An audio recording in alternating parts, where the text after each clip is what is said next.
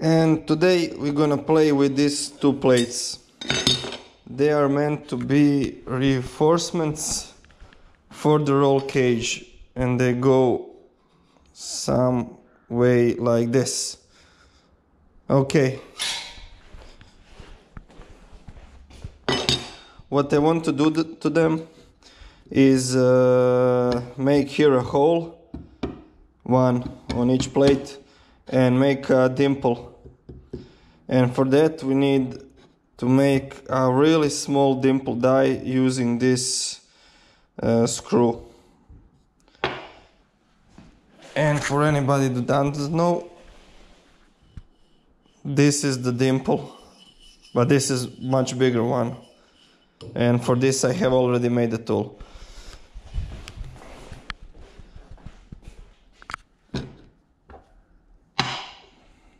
Okay, this is M12 screw, and the diameter of the head is around 23.5. Let's call it 24. One problem is the steel bar I have, it's only 25. And ideally you would have something like this.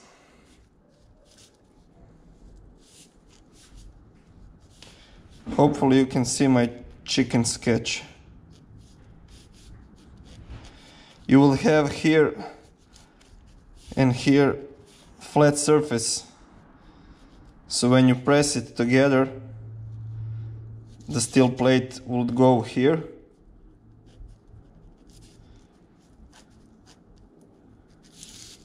and the screw would thread here, and it would deform this edge down. So in the end you would get something like this on your steel plate. The problem is, as this is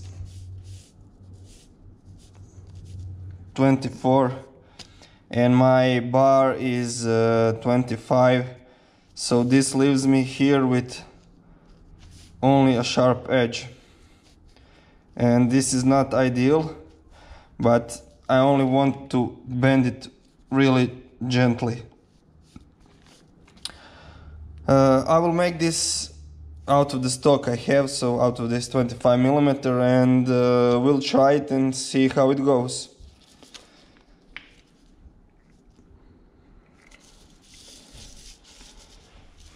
So what I need to do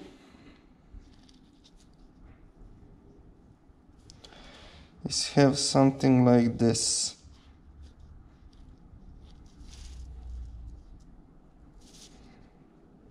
Here it will be M12 threaded. I need to cut this angle, which is probably 90 degrees included.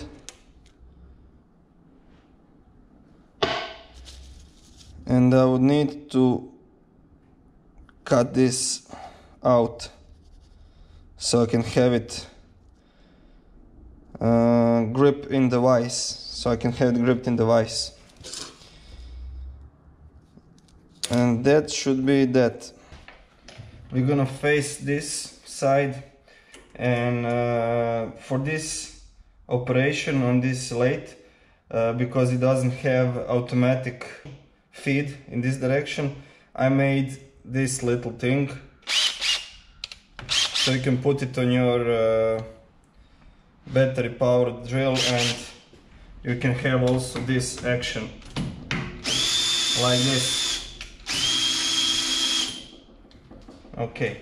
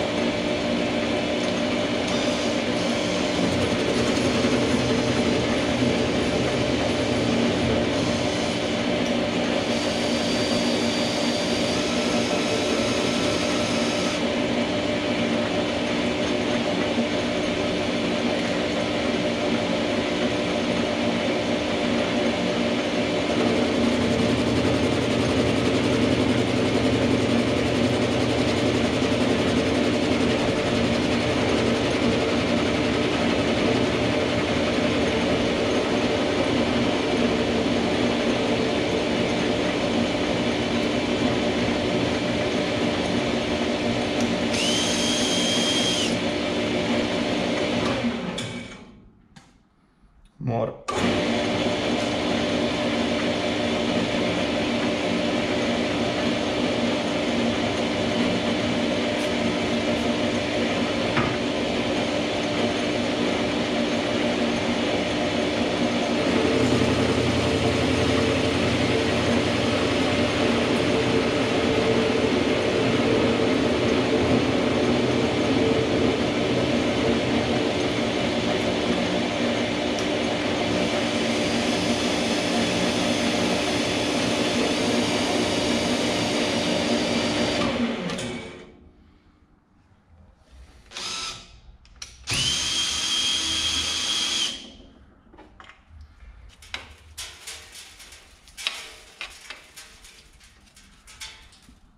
This looks very good.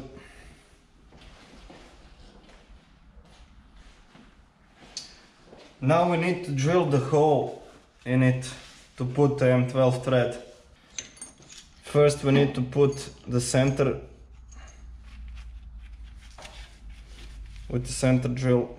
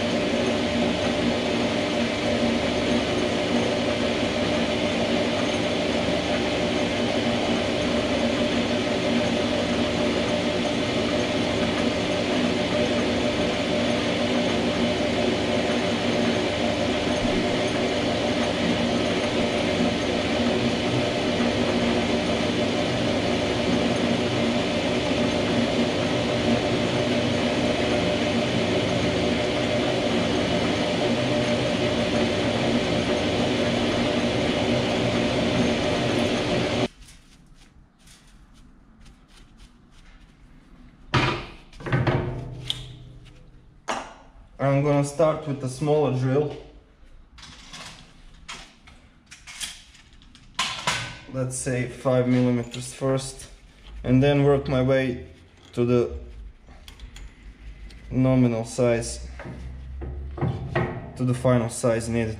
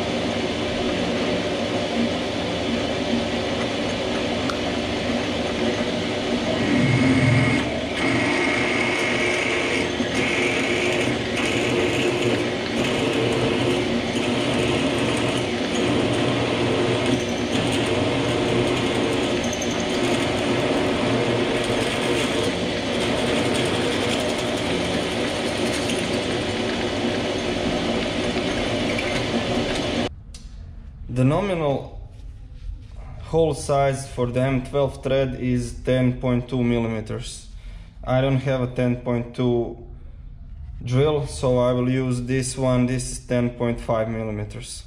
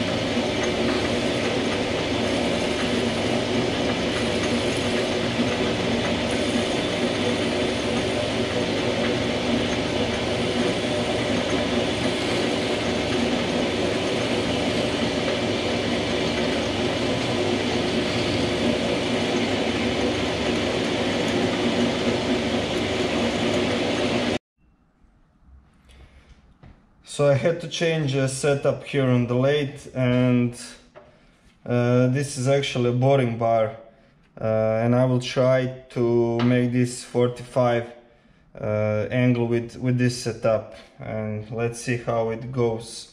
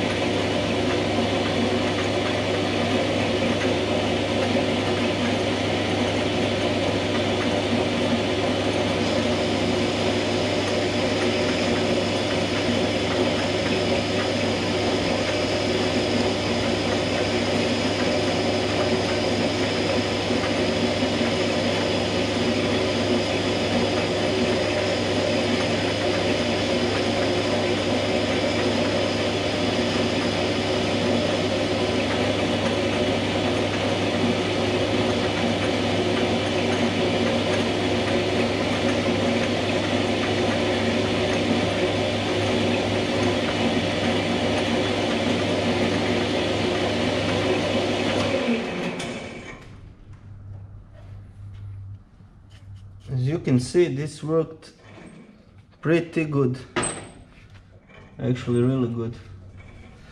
This is first time for me doing this, something like this on this lathe, so new setup, just had to try it. I decided to leave here a little bit meat, not to go the full 15 millimeters in diameter. Now we only have to do, what we have to do is cut the M12 thread inside.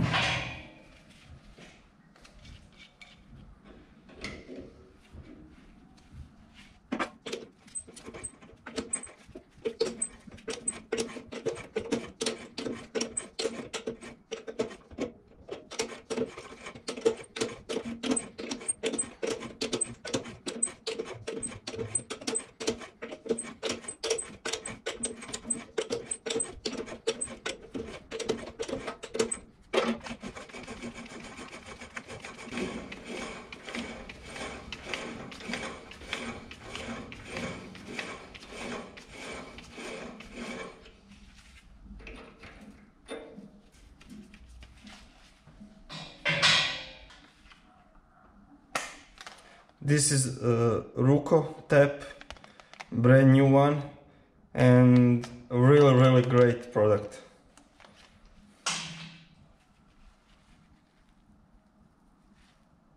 Pretty good. While we are here at lathe, I will also face this side, because it's a little bit mushed up or messed up, whatever.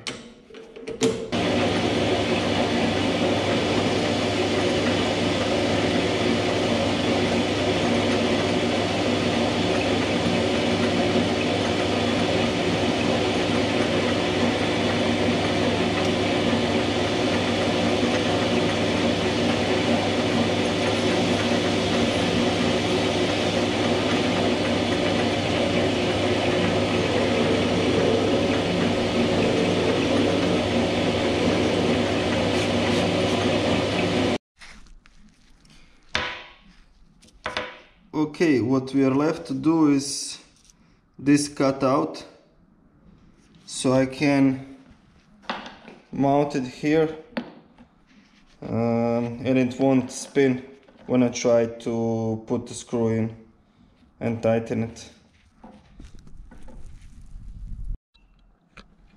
This is where I'm at now. I made these two little slots as we described here earlier, so I can fit 19mm wrench, or I can put it in a vise and I can grip it tightly while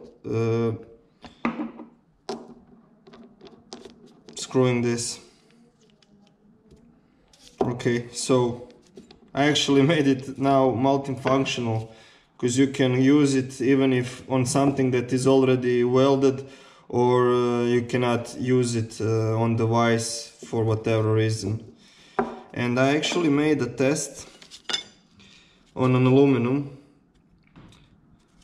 5754 aluminum, and it turned out pretty good, but one thing I did have to make is this, to keep it flat. So how it works, it's a little difficult with one hand.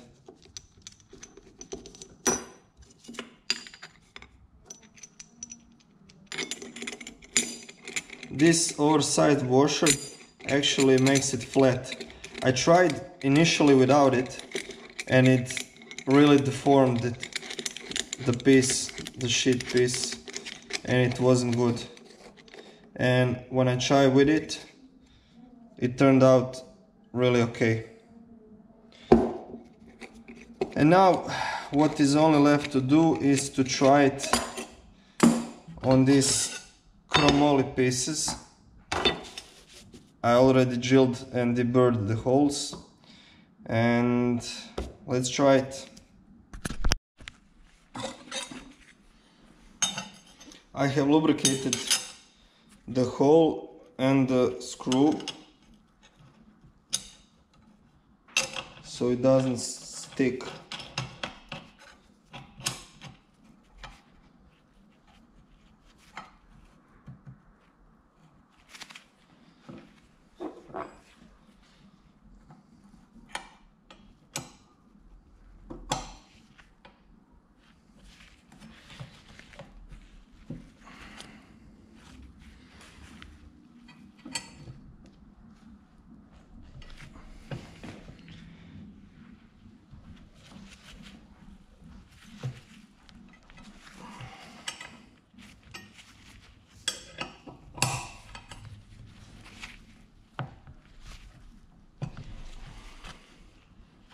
Trying to fly away.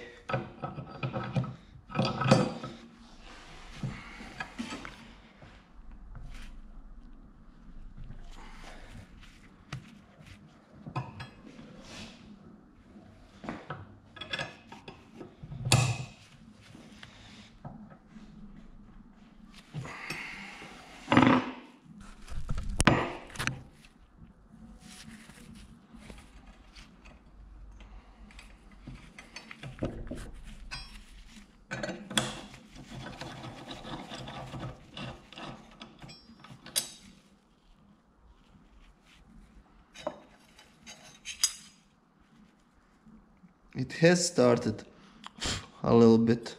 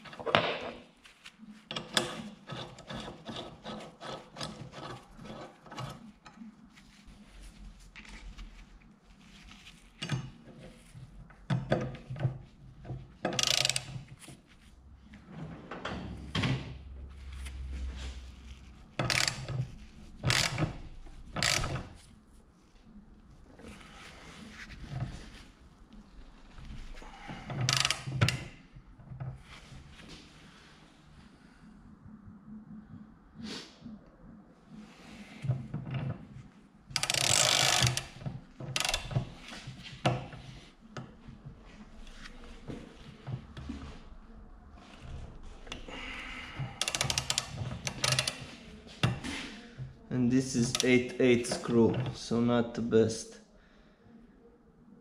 choice.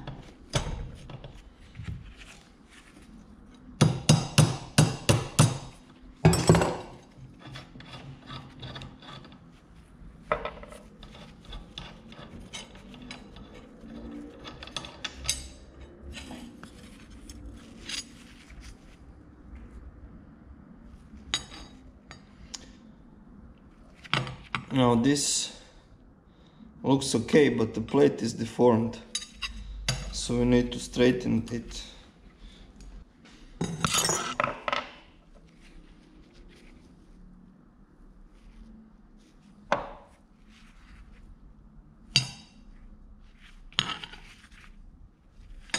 I think I can straighten this with a hammer.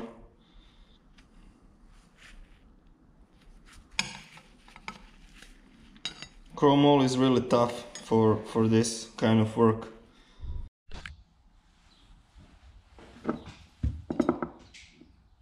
I came up with an idea. Why not use wheel nuts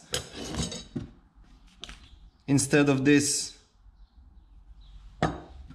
So one problem is this thread is 12.1.5 and I already made this with 12.175, which is a standard M12. So I made another one with the correct thread inside. I also polished a little bit here. Now I can use these standard wheel nuts, wheel bolts, for the same purpose. I even got two. This one is for the aluminum wheels and this one for the steel wheels. They all have different profiles. I also machined a relief here so I can get this deeper into the thread. Now let's see what results we get with these two. This was made with this one.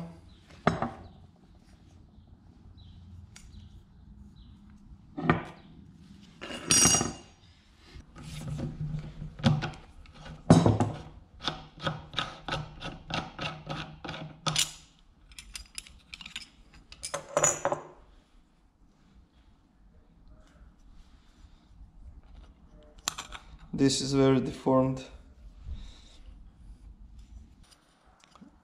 not equally flared out. Here is higher than here. Let's try with other shape.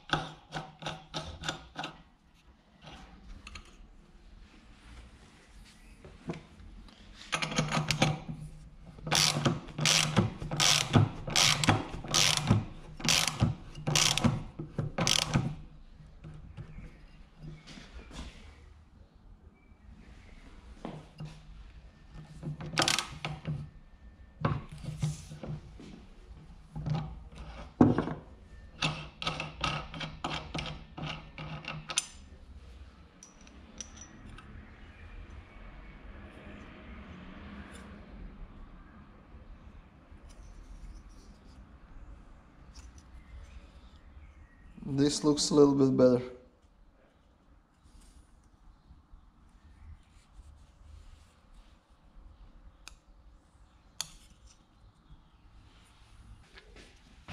This type of tool is the best, but this is made for press. So you press this and it deforms the metal. And this works really good. I made this, I think, a few years ago.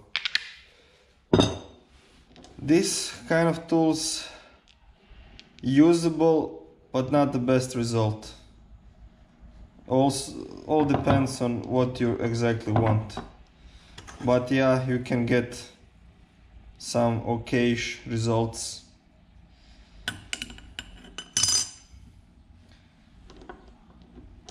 You can build different types of tools with the thread to work better than this, but requires just more machining. I was not happy with the results with these things, so I machined this. And with this we should get pretty good results. And just a regular M12 screw, and then it deforms the material.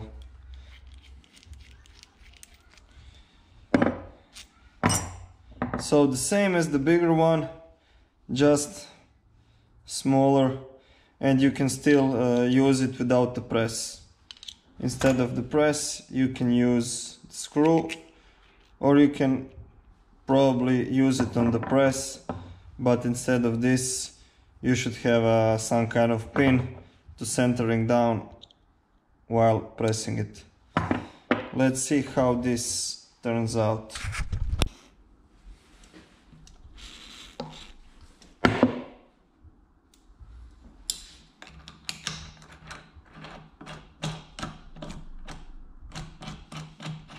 Let's do it the other way, to have them all on the same side.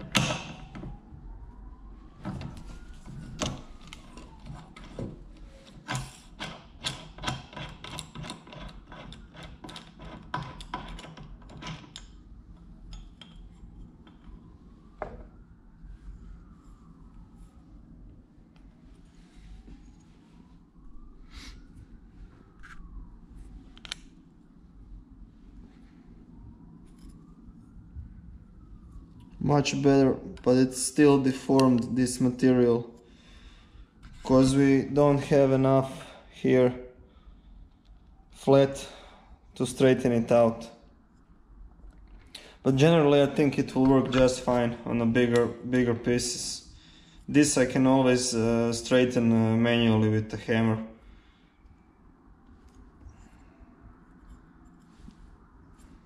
Not that big of a deal.